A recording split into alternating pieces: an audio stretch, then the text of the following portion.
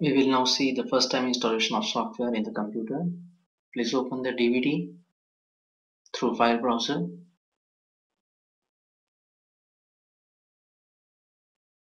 Please make sure that the antivirus is disabled while installation, or else antivirus should allow our program during the installation. So let's click on the short through model. So based on the model you purchase, you can click on short through as well as long through model. Let's install long through model in this case. You can either install it or run as administrator. Click next. So after the installation is over, you will see two icons on the desktop. One is portable IWB and the other for eMode.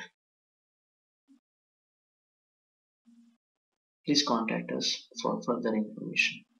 Thank you very much.